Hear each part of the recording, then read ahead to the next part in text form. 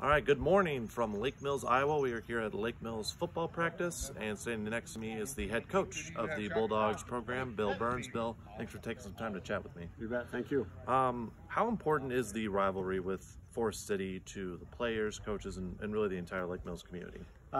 Extremely important.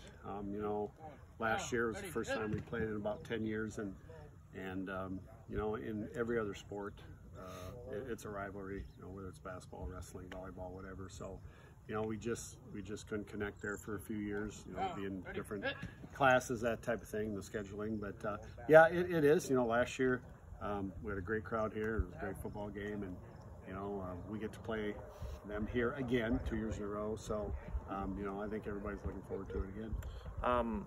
How would you assess the district you guys are in? It's a very difficult district with two of the best teams in North Iowa and really all of Class A, plus add you guys and then two other above 500 teams in Newman Catholic and West Fork. Would you agree it is one of the most difficult districts in Class A?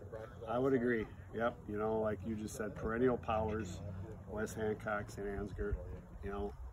Newman's coming off a very solid season, had a playoff win last year.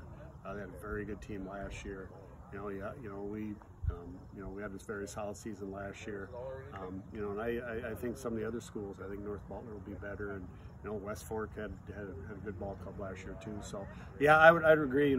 Top to bottom, it's going to be a battle every Friday night. All right, that is Lake Mills head football coach Bill Byrnes. Bill, thank you very much. You bet.